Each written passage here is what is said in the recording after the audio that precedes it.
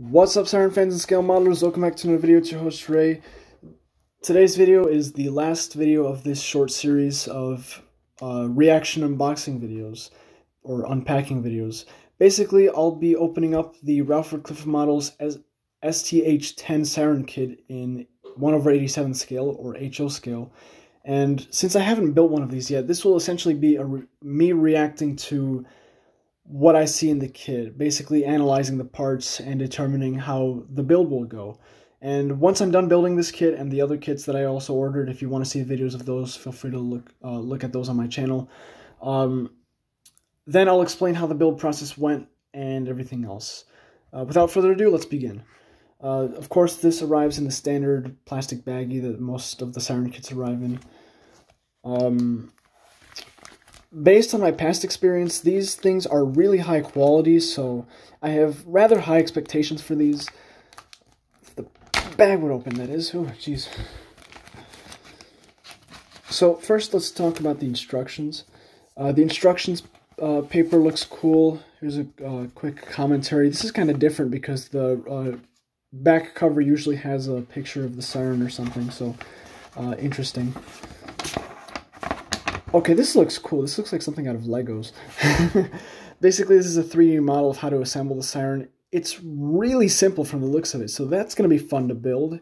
I'm not sure exactly how I want to mount this one. I might mount it next to or on a steel truss, like a antenna tower or something. I'm not sure. I'm just thinking out loud. Looks pretty simple. Should be easy for me. But let's open up the parts. And while there's almost no parts in here, I am not surprised, not gonna lie. This is just a really simple omnidirectional siren, so there's really nothing too complex about it, which I appreciate.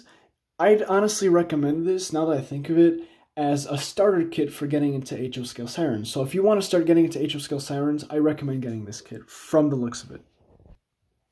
And here are all the parts. So here's the horn assembly. There's a lot of flash on this part, so that's going to be a little tricky to remove, or one of the pieces fell off, so it looks pretty weak.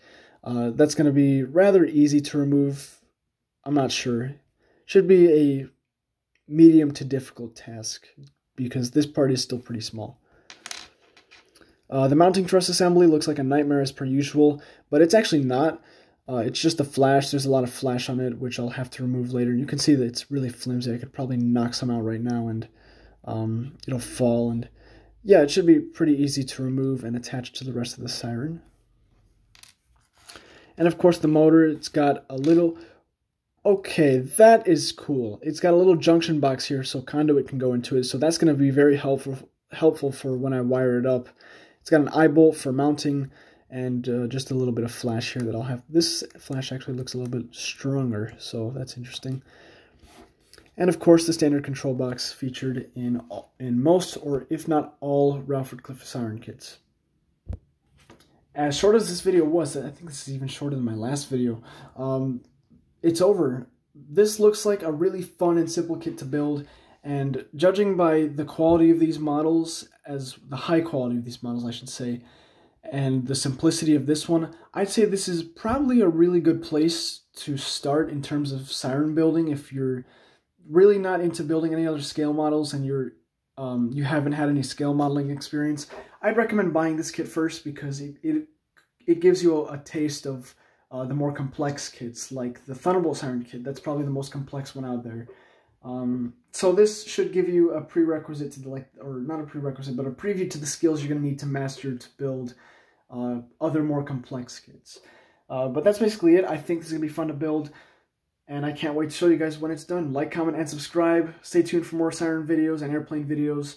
I'm not sure when I'm going to build this, but it's going to be in a while, so you're going to have to wait a pretty long time. Thanks for watching, and I'll see you guys later.